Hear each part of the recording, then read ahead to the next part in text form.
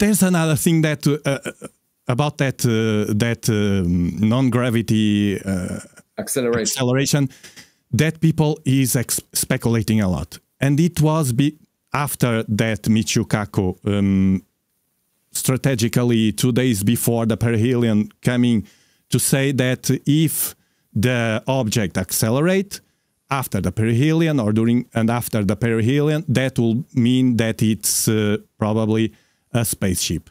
But I saw your analysis with that astrophysicist on NASA that was kindly doing the analysis from GPL horizons, and we can see that acceleration. I'm not a scientist, so I ask you, there's some, the A1, the A2, and the A3. The A1 and A2 have numbers, right, and the A3 it's 0.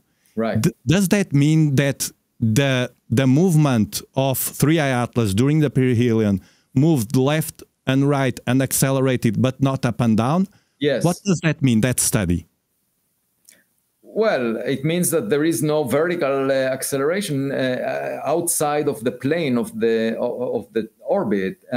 Now, in case of a natural comet, the side of the comet that faces the sun gets the heat and loses mass. So you don't expect much vertical acceleration, but sometimes comets develop jets that are pointed sideways, and you do get acceleration in all 3 dimensions. In this case, it was not. So, and I actually corresponded with the person who did the analysis, and he said that he's waiting to get access to the full data set. And it would be easy for us to measure the location, the position of the object in the sky within the coming weeks, because as it moves, the deviation from the expected path would be even more significant. And the reason that JPL updated with these non-gravitational terms is just to allow us to forecast where it will be.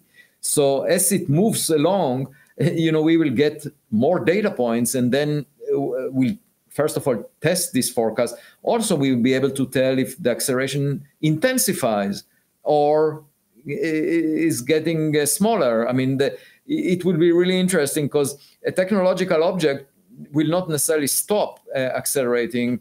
And on the other hand, a comet, as soon as it's not exposed to as much heat from the sun, it will lose much less mass. So most of the acceleration, most of the boost will come closest to the sun. And I think that the coming weeks will be key, and we should find out. What bothered me about HiRISE is not so much that we will not know what the object is. It's just that this is not the way that science should be conducted. It's supposed to be based on transparency. And also, scientists should be open-minded rather than very dogmatic and basically ridiculing any alternatives to what they think the object is likely to be. And the reason I say that is, if it happens to be technological, it would have huge implications for humanity. And even if you assign a small probability for that, you must consider that possibility. And that's what, very often intelligence agencies consider rare events that have a small likelihood, because even if they have a small likelihood, they must be, we should not be surprised when they happen. However, in the context of science, scientists are used to adapting the most likely explanation.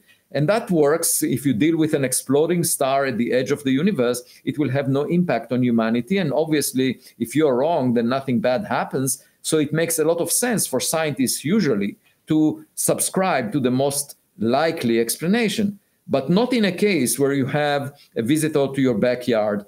In that case, if you are wrong and the visitor enters through your front door, that's too bad, okay, because it has huge implications. So my argument is that we should always keep on the table the possibility that interstellar objects might be technological, and then collect as much data as possible, especially about those that show anomalies, those that do not line up with what we thought about comets and asteroids. Yeah, it feels like we are sinners because we create a possibility or consider the possibility of alien life out there. But coming back to the question about the acceleration. So what you said, and I understood, was that, in fact, it moved left and right, 3I Atlas, so it was apart from the sun. and it accelerated, right? Right. But not up and down according to Right. NASA data.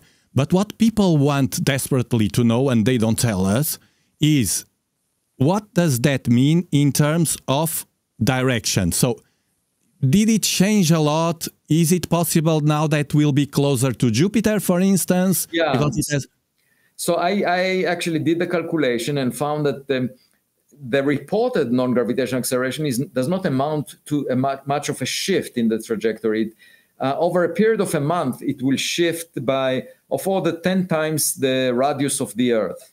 That's all. So that's very small compared to the Earth-Sun separation. So we are talking about a small, it's only 4 arc seconds that they noticed the deviation at 4 arc seconds, which, an arc second is about 5 times 10 to the minus 6. It's less than 10 minus 5. It's a very small correction that they noticed in angle. And also, since the object is roughly at a distance of, twice the Earth-Sun separation, it also amounts to a small amount of displacement. And so we're talking about small displacement at this time, but it may, we just have one set of data points, and we have to watch. Maybe that displacement will grow. And that's what I think the future data will clarify. At the moment, the acceleration is not big enough for it to change course significantly and get very close to Jupiter. But let's watch and see where it's heading. That would be really interesting if it comes close to Jupiter for 2 reasons. One, that that may indicate that it has a target, and second, it will allow the Juno spacecraft near Jupiter to observe it much better. Because I published a paper saying that Juno should try to get close to intercept 3 Atlas. And that requires an amount of fuel that Juno had to start with, but it used most of the fuel. So unfortunately, it won't be able to intercept with 3 Atlas. It could have, in principle, if it had all the fuel that it started with. But I spoke with the principal investigator of the Juno mission. Here is another NASA mission, and the principal investigator was very forthcoming, and I had exchanges with him. And in this case, he told me that they will use the radio antenna that they have on Juno also to check for radio transmission. Because one of the anomalies of 3 Atlas is that the WOW signal from 1977 came from roughly the same direction in the sky as the arrival direction of 3 Atlas, within 9 degrees. And therefore, I alerted the radio observers and asked them to look at 3 Atlas to see if there's any radio transmission from it. And I was told by them that they are monitoring it. So hopefully we'll see some data reported from radio observatories as well. We don't expect radio emission from a rock. Okay, right. So for the people that don't understand this very well, Juno is a probe that is around Jupiter that can be, and it will end the mission now going into smashing into Jupiter. Well, it was supposed to smash into Jupiter in September, a month and a half ago. And, because of that, I wrote a paper saying, don't kill it, it can be useful. And again, Representative Anna Paulina Luna wrote a letter to the head of NASA, Sean Duffy, and encouraged them to fund it at least until March 2026, when 3 Atlas will come close to it. So at the moment, as far as I know, it's still alive, and hopefully it will take data on 3 Atlas. Hold on.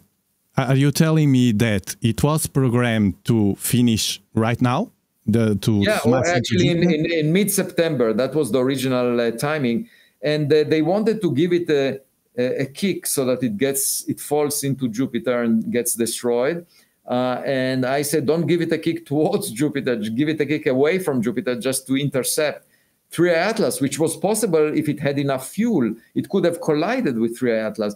But unfortunately, they used most of the fuel, so they cannot get very close to 3 Atlas, but they can still observe it.